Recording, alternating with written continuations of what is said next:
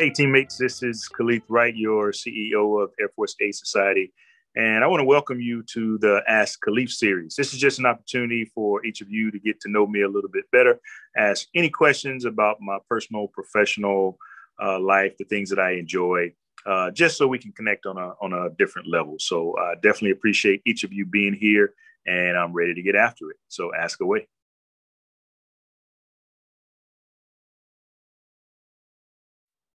Some of my role models happen to be, many of you probably know about Joe Wimbush, who is the ultimate role model for me, who kind of helped raise me in the Air Force, helped me to become a professional, helped me to become a man. Lots of information out there about Joe and what he's done for me. But I also had a few role models that, I never had the opportunity to meet, but I always looked up to when I was a younger guy, and even still to this day. And one of them is Muhammad Ali.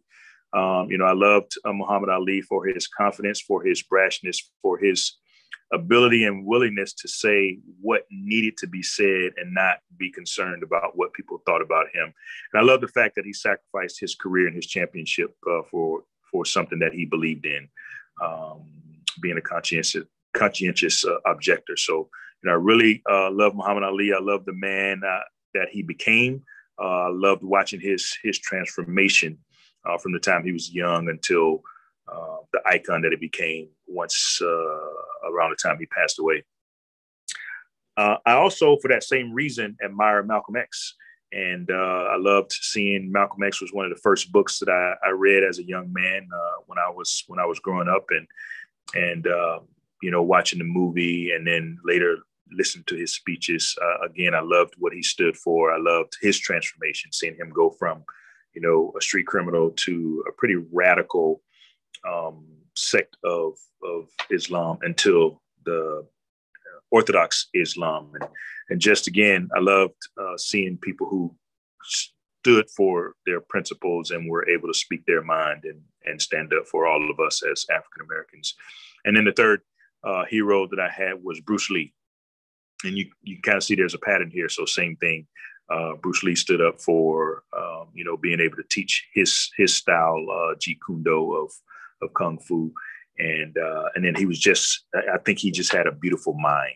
I love the way that he thought. One of his favorite quotes for me is, be like water, right? So just flow. And he had so many other interesting philosophies and quotes. Not only was he a great martial artist, but he was a great human being and a great philosopher. So those were my role models and heroes that I look to.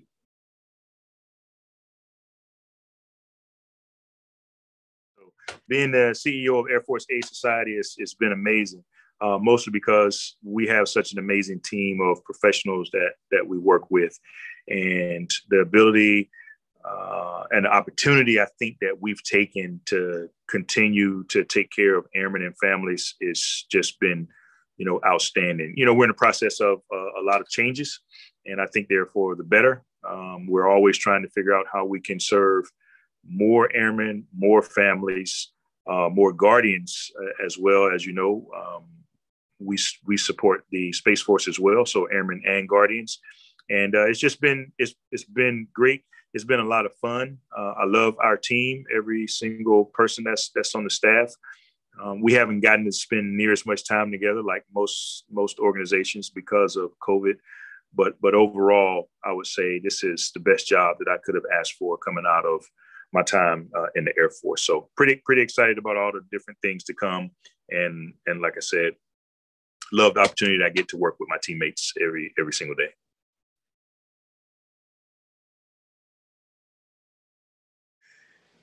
Has being the CEO of Air Force A Society been what I expected? It absolutely has, just because, I spent some time on the board and I was familiar with the organization. The team has responded well to my style of leadership, at least from my perspective. And, we're making progress, making a difference in the lives of a lot of people. So it's absolutely been what I expected.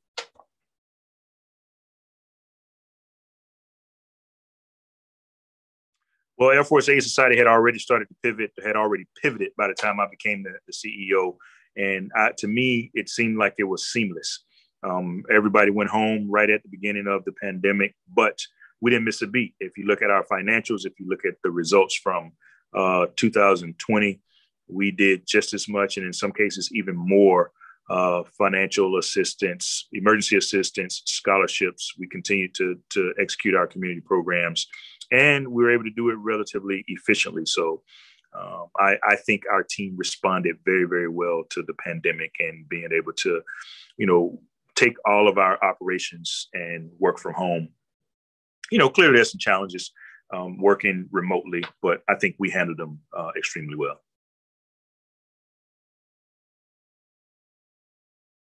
At all? No, absolutely not, because most Guardians, a majority of Guardians are just former airmen.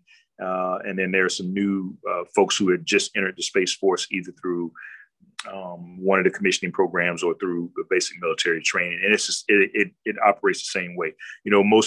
All of the Space Force bases, they have an Airman and Family Readiness Center on them that's run by the Air Force. And so the vehicle that we use to support the Airmen and Guardians is the same. And there's really, no difference in how we help a Guardian or how we help an Airman.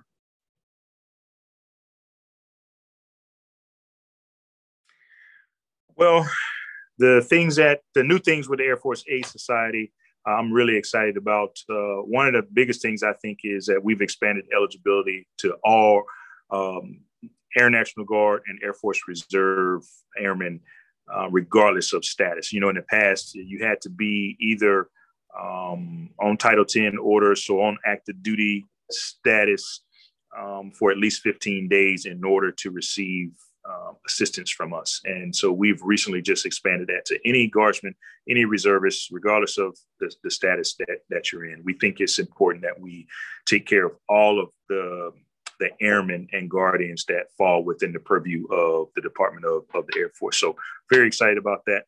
One of the things that we've also taken on, one of the new programs, is pet transportation assistance. And so many people might not know, but spaces for pets are very, very limited when you're traveling from overseas, when you're either going or coming. I think it's limited to 20 spaces in the cabin, and that's for smaller pets, and then 10 spaces below the cabin in the cargo hold area, and that's for your larger pets. And so many of our airmen and Guardians have incurred costs ranging from $500 to $5,000 in order to fly their pets either back home or to get them overseas. And so what we've done is we've developed a grant that will provide assistance, initially a $1,000 grant. And if they need more, then we'll take each case individually and decide, how we might want to handle that. But initially, I think this is a great program, and really looking forward to helping more airmen and their families, airmen Guardians and their families with respect to the pet travel assistance. We're going to phase out the car care program, not getting a lot of use out of it, but we'll find other ways to provide that community outreach. We're going to continue to support spouse employment programs, and certainly our child care programs is one of the biggest things that we do from a community outreach standpoint. The other thing that's new is we just recently got the ability to transmit money to our clients through Zelle. And so we're hoping to bring on things like PayPal, Cash App, Venmo, and other ways that people receive money these days. And so we're really in the process of reinventing ourselves and how we operate, how we do business, maybe bringing our business model into the 21st century. So I think those things are pretty exciting. And all the while, what's going to enable that is we're in the process of an entire IT infrastructure upgrade. And so we'll be moving to Microsoft Dynamics 365 that will really allow us to be more efficient, more effective, continue to help airmen, Guardians, and their families. And, so lots of new things coming. And again, I think the team is handling it well, because it is a lot of change and it's all kind of happening simultaneously. But I'm excited, and the team is excited as well. There really is no, to be honest though, there really is no partnership, right now. We just work directly with the airmen. I mean, we're going to approach some companies to try to partner with Petco and PetSmart and and USAA and all of those. But right now, there's not really a partnership to speak of. I don't.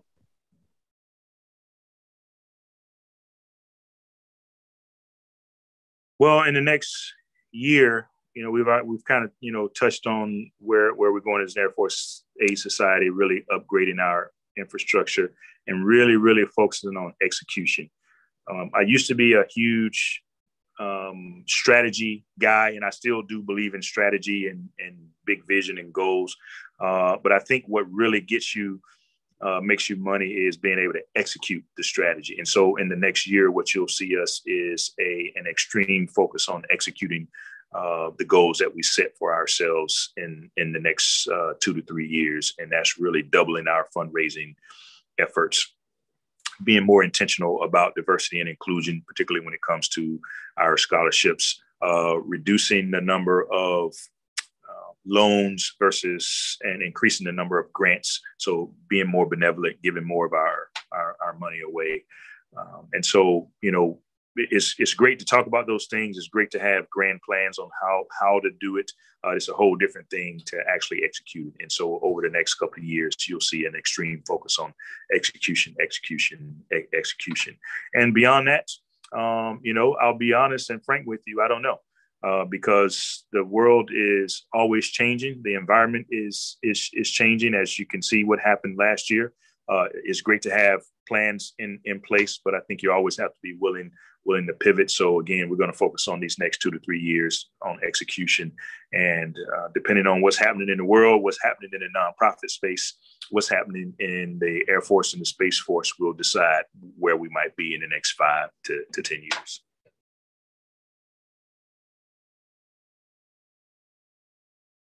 Yeah. So what I'm reading right now is actually I'm reading 2 books. One is I'm rereading The Advice Trap by Michael Bungay Stanier.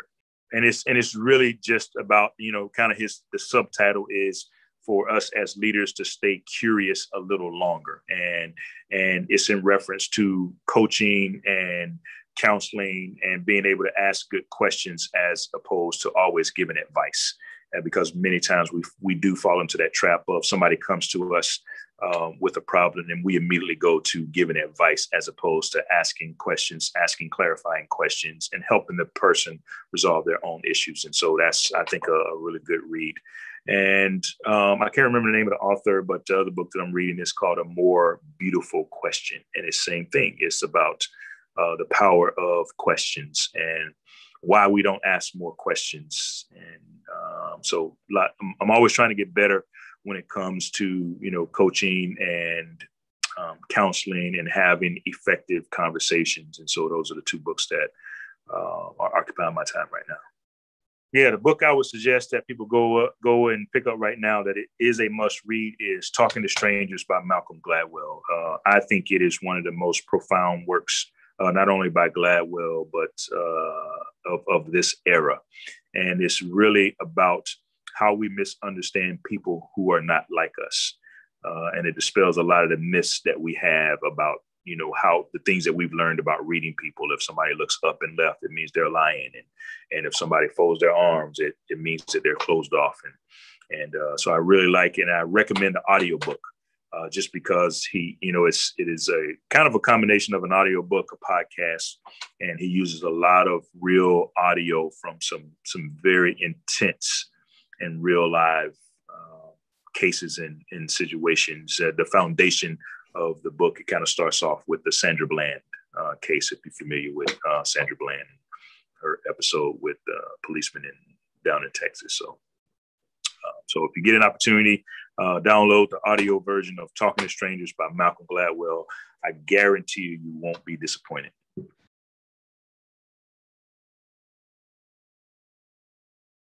2 fun facts about Kaleth is, I don't know if this is a fun fact. Most people probably know that I'm a golfer and I love scotch and cigars. But I'm also an aspiring electric guitarist. And I mean like aspiring, because I have a really nice electric guitar that a group of my friends gave me for my retirement last year. But it's been sitting, at first it was sitting in my basement. So I moved it up to the living room and put it on a nice stand so I can look at it every day, and it might encourage me to get some lessons. But it's still just been sitting there looking back at me. And so sometime this fall, I think I'm going to take the plunge and take some lessons. And you never know, man, I might be the next Jimi Hendrix.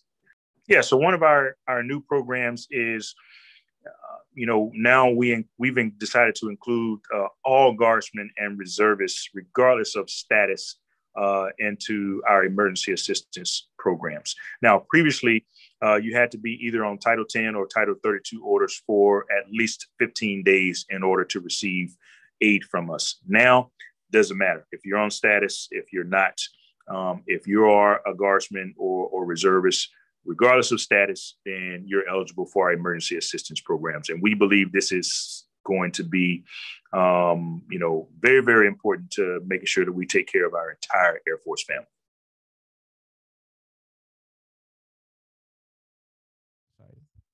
Yeah, so we're always looking for new partnerships, and because we recognize that it takes a village to raise a child, we can't do all of this alone. So we'll be looking to establish new partnerships to help out with some of the new programs. And if anybody out there is interested in partnering with Air Force Aid Society, you can contact us at one of the links that you'll see below. Also, those links to our Facebook, Instagram, our email, our website will also be in the descriptor for this particular version of the podcast. So again, we're always looking to partner with other people and other organizations so that we can help our airmen and guardians when they need us most. All right. Well, hey, that ends the first session of Ask Kaleth. And hopefully you got to know me and Air Force Aid Society just a little bit better. We'll keep doing this. And so I look forward to your questions. If you subscribe to our podcast, you can see when the next episode will be. And really, anytime you have questions for me or about the Air Force Aid Society, feel free to reach out to us on any of our social media platforms, and I or our team will be happy to help answer any questions that you might have. So thank you for all the support, and we'll see you next time.